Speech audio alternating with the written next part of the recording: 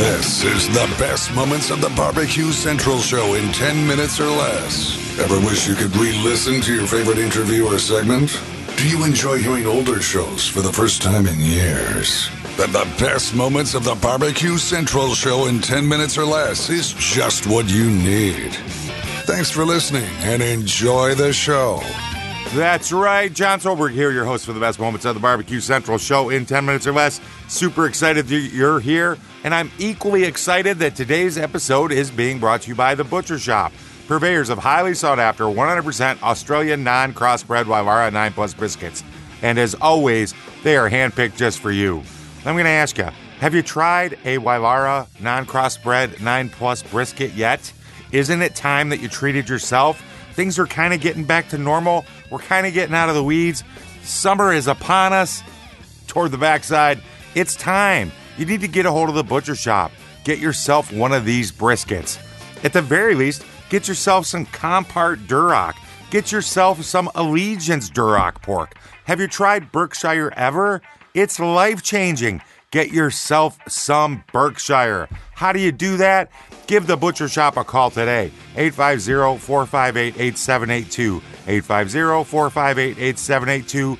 You know by now that if you mention the Barbecue Central show, they're going to save 10% off your entire order each and every time. Reach out to them. Also take a look on their Facebook page, facebook.com/The Butcher Shop. Shop is spelled S-H-O-P-P-E. Remember, The Butcher Shop. Always handpicked, 100% Australian, non-crossbred, Wyvara 9 Plus briskets. Go give them a try. Let me know what you think. I already know you're going to thank me. Guarantee you're going to thank me. That said, here's what's going on in today's show. We're going to take a jump back to July of 2014. Greg's going to talk a little rub action, and I'm going to let him make the introduction. Joining me now, you can find him on the competition circuit. You can find him having large success in the rub category. Catering, too, from what I was doing research-wise on the interwebs. Let's go ahead and race over to the hotline. And welcome, first-timer of the show, Pitmaster of Simply Marvelous Barbecue, Steph Franklin joining me. Steph, how are you, buddy? I'm good, Greg. How are you? Doing absolutely fabulous stuff. Appreciate you making time for the show.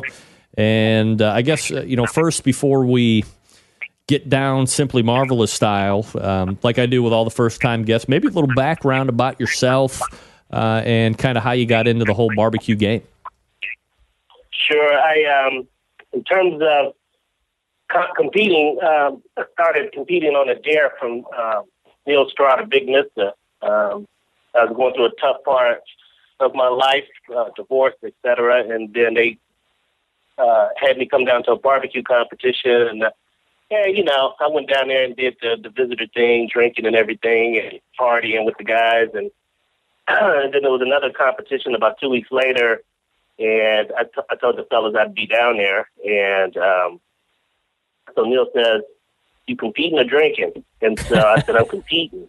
And I went out there. So my first competition was the IBCA, and I got a first in pork, and I was hooked after that. At the same time, I was also just started a catering business about a year before that, and I had started developing my own rub. And so in 2008, I pretty much bottled them and started bottling the first two, which was sweet and spicy and seasonal. And it just blossomed from there. I just kind of got these whims in my test kitchen, which is, my home kitchen, and came up with the cherry rub, the pecan rub, and so forth. And the spicy apple came about for my fishing friends who asked me to develop that rub as well. So the rub thing just came natural to me, and the competing just did my competitive side in terms of barbecue competitions. Steph, when you went down to compete that first time, IBCA, so when you were with Neil that first time, was that like a KCBS style contest, or was that also IBCA? It was IBCA. And obviously you've seen, a bunch of the different sanctioning bodies at this point. I mean, you've been in it, 7-8 years now, or going on 7 years. What do you like about IBCA. What do you like about KCBS? I mean, it sounds like you're, somebody that likes to spread it around a little bit. What do you find endearing about those different sanctioning bodies? Well, I think for me, and this is strictly for me, the IBCA was a good launching pad to get involved in competition cooking. It was, a little less strenuous as the KCBS contest. The turn-ins were every hour versus every half an hour. They cook half chickens versus whole chickens. It was shredded pork versus, the medallions, of the money muscle, et cetera. So that was a good beginning point for me. But now I pretty much do KCBS. Our turn-ins would bore me at this point because I'm so programmed to that half an hour window. So I really enjoy the KCBS aspect of cooking. How many other people are on Simply Marvelous team? Is it just you, or do you have a team, quote unquote, that likes to travel with you? Well, usually it's just me. I got a buddy from college who shows up at contests, a guy named Gil. Everybody calls him my good luck charm. I seem to do well whenever he comes and runs my boxes. My girlfriend, Shalana Miller, and then my sous chef at the catering business, Jamie Diamond. When they come, I'm just on fire because they just have my back. They really make sure my boxes are together. They're the eye. They're not going to BS me. They're going to tell me the truth. If it sucks, it sucks. If it's great, they're going to let me know. Do you think it would be, given the fact that you're kind of the one-man gang of the cooking portion of it, do you think it would be hard at this point, given your experience in competition barbecue, to take on like a full-time teammate that would be traveling around and be responsible for a certain portion of the goings-on during a competition?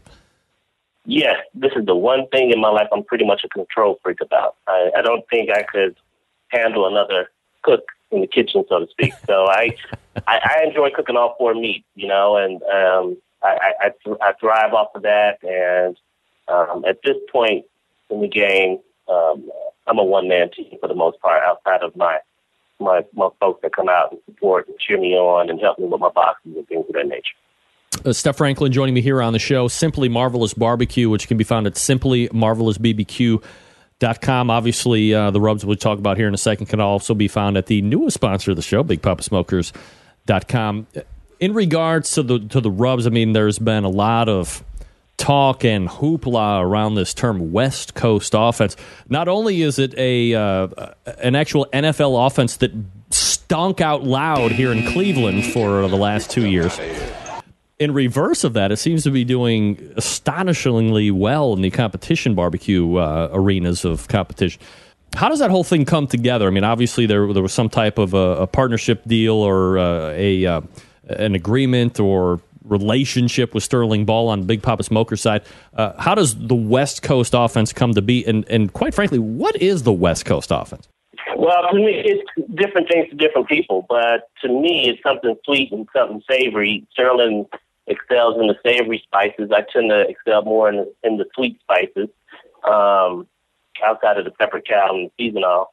And, Sterling, we started just using each other's rubs. And, he really got that thing rolling when he GC'd the Royal. He was using the pecan, one of my rubs, and he GC'd with that, and it really just started the West Coast offense when he got that grand championship at the American Royal a couple of years ago. So that was the beginning of it all. And then, the guys out here, Matt Dalton, Sylvie Curry, and a few others, they started running the West Coast offense. And we just jokingly started calling the West Coast offense because California has not been a hotbed of barbecue for most people, but I think they're starting to find out that California folks can throw down. Since you've been doing it, for a good handful of years now, when you first started, especially on the KCBS side of things, I mean, IBCA has been, dominant around the southern region of the country here, obviously for a number of years. But on the KCBS side, I mean, how have you seen that grow over the last, well, I mean, you could probably see it grow exponentially even over the last 2-3 years, but, 5-6 years ago, what was the competition terrain like versus what you see today? Head on over to the BBQCentralShow.com. Find out what Steph had to say It's always interesting. I encourage you to go click on over there, listen to the rest of this show, poke around, find something good for me to cut up a show about, spend some time on the Barbecue Central Show search. Got a question? Type it in that search box. Want to hear somebody or something? Chances are it's been on the show. I'm talking like that show's got all that in a bag of chips. I mean, it's a whole damn party mix. Thanks so much for listening, and until next time on the best moments of the Barbecue Central Show in 10 minutes or less, I'm your host, John Solberg. I look forward to talking to you again soon.